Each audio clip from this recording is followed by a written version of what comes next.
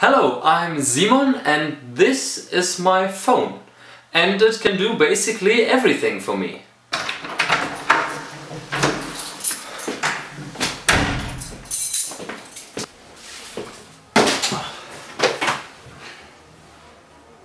Hey Siri, could you please finish my maths exercises for me?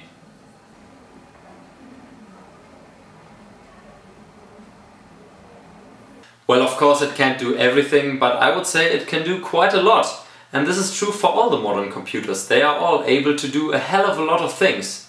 And all this is thanks to the power of transistors. Transistors are fundamental technology that are used in almost all modern electronic devices. The Apple 8aX chip, which is used in the iPad Air 2, contains over 3 billion transistors. And this is on a surface area of only 128 square millimeters. If you're wondering, that's about this much. You've probably heard all those numbers before, but apart from telling me that transistors are really small, do they really mean anything to you? Well, today I'm going to try to give you a brief overview over where transistors came from, how they work, and why they are so important for our modern technology. The first one to patent so-called field effect transistors was dope-looking dude Julius Edgar Lilienfeld.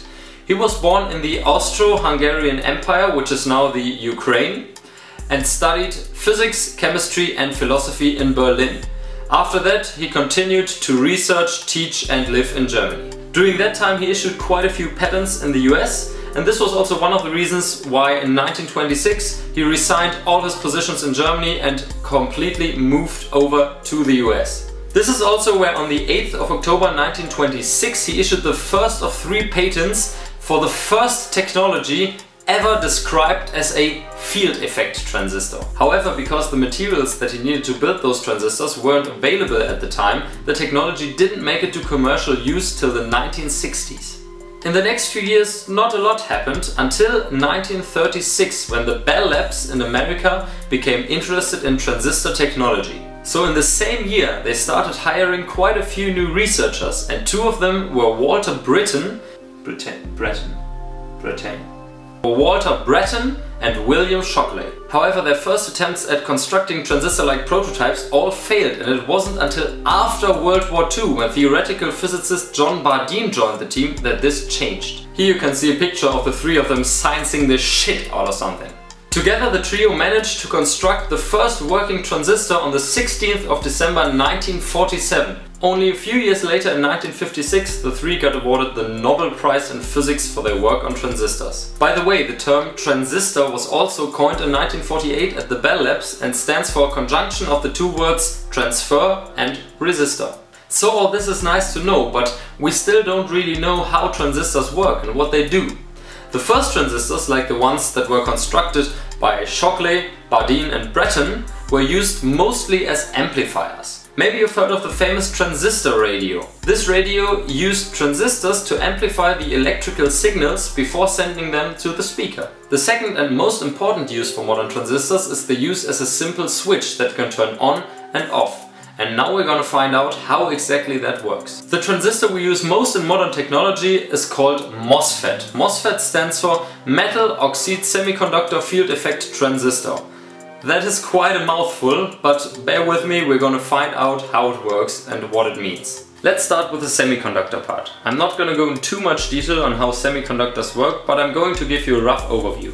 A so-called doped semiconductor is a kind of material in which most of the atoms are bound in a crystallic structure and cannot move around. However, there are some free particles, like electrons, that can move around freely. There are 2 types of doped semiconductors: N-type and P-type. In the N-type we have free negative charges moving around, electrons. In the P-type there are free positive charges moving around. Inside of a commonly used MOSFET you will find both types of semiconductors merged together like this. Also, there's a metal contact here which is isolated from the semiconductors by an oxide layer. The transistor has 3 contacts in total: the gate, the drain and the source contact. The semiconductors are not isolated from each other, and that means that a few electrons from the N-type get attracted over to the P-type to merge with the positive charges. This means that on the edge between the N-type and the P-type becomes slightly negatively charged, because there are more electrons there than there were before. This in return means that no more electrons can move from the n-type into the p-type since they get repelled by the negative charge. We have reached a stable condition. There are no electrons that can move over into the p-type, and so there is no current flowing from the source to the drain. The switch is off. So let's see how we can turn on the switch. If you apply positive voltage to the gate, what happens is that the positive charges in the p-type get repelled and move away from the gate. If you increase the voltage on the gate a bit more, the electrons in the n-type semiconductor will get attracted so much that they are able to tunnel through the edge between the semiconductors and into the p-type semiconductor. The electrons are now the only free charges that are able to move freely in the space under the gate contact. However, since the gate contact is isolated from the semiconductors, the electrons cannot move up there, and so they will move over to the right, over to the drain. By doing this, they form a conducting channel in which electrons can move over from the source to the drain. To ensure that the electrons will be moving this way and not the other way around, in this type of transistor, the drain usually has a slightly higher positive charge than the source. The current is now flowing and the switch is turned on. So this is how the transistor can be used as a switch. But how can it be used as an amplifier? If you increase the voltage on the gate even more electrons will get attracted over into the conducting channel. And so the current moving through the channel will be increased. This means that now you have a voltage operated amplifier. The higher the voltage, the more electrons will move through the channel, and the higher the current becomes. There are three main benefits of using this technology. Number one is that you don't have any moving parts. You only need a voltage and you can activate and deactivate the switch as often as you want. Number two is that you can make transistors incredibly small. Because you don't have any moving parts and you're only working on the atomic level, you can basically make them as small as you want. The third big benefit is that you have a really low power consumption. But how exactly are transistors used to make computers work? Well, as it turns out, you only need switches to build any logical circuit. And so transistors can, for example, be used to build logic gates. You know those redstone things that will always cause you to have a headache when you try to build them in Minecraft? Well, those are logic gates. And electrical logic gates work almost the same way. They connect one or more variables together logically. For example, this is an AND gate. The output will only be 1 if both of the inputs are 1. In any other case, the output will be 0. There are quite a few of those logic gates, and they can be used to build even more complicated structures, like flip-flops. No, not the shoes.